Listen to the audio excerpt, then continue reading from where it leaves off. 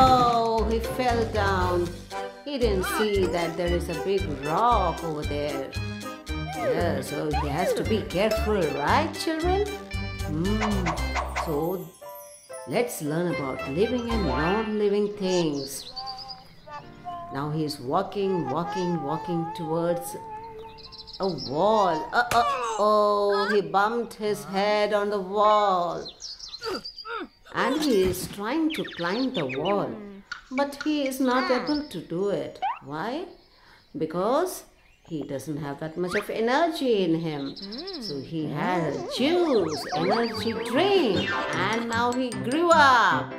Yes, so living things can grow. And he ran and crossed the wall. So living thing can move as well as breathe. Now children, what did he see? He saw a milk can and this cow. So children, living things can grow, can move, can breathe and can reproduce. So they are called living things. Can you see this? Calf. This is a calf. Yes. And he is getting angry because this boy is drinking the milk. Yeah, this milk is from his mom, right?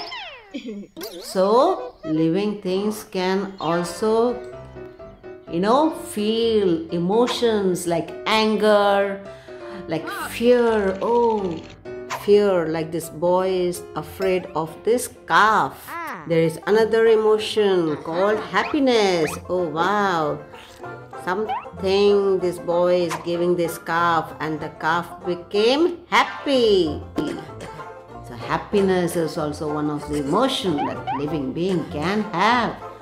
Both this boy and that calf, they hear a sound of coughing from somewhere. Can you see where from?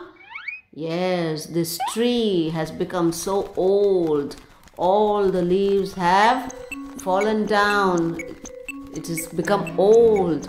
So he is coughing. And who has come here to check? It's a Dr. Bird. Yes, Dr. Birdie. Oh, the tree, lost his life. So after growing and living for a long time, living things ultimately they die. Yes, so living things also die. Hey, I can hear some music from the sunflowers. Yes, plants generally cannot move from one place to another, but the sunflower, they can turn their stem towards the sun. Right? Plants move their stem to face the sun. Hence, they are also living things. What they are seeing, children? What is this? Is this a man? Yeah? Things which cannot move. Oh, that's not moving. So the boy has an idea that when he drank an energy drink, he got strength and he grew, right? So he's going to give this to this, man like looking, but he's not a man. He is a scarecrow. Who is it? It is a scarecrow. Yes. So the scarecrow doesn't have life.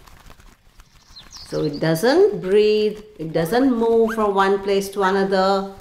Yes, so this cannot breathe because it's not a living thing.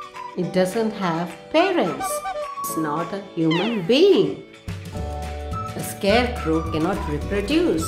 So children, things which cannot grow, move, breathe and reproduce are non-living things. They do not have any life in them. Right? Like this well, this rocks, bucket, the water inside the bucket. They are all non-living things. So children, hope you understood the difference between living and non-living things.